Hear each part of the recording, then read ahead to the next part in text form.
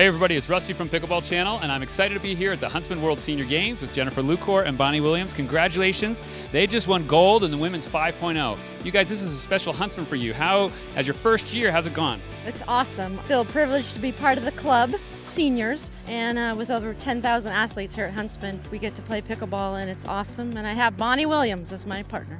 Yeah, and you guys got to play together competitively. She's always with Alex, and so this is a special time too. Right, I had an opportunity, and so Jen accepted. Because Bonnie Williams, she's an awesome player, and like we said, we're newbies to Huntsman, so we thought we'd give it a try. Yeah, and so there was some competitive play there against Kim and Stacy, and what helped you guys win today? What worked for you? I would say making the ball bounce in front of them. Right, instead of just volleying up to them, make them move and in front of them. That was a really good strategy we had.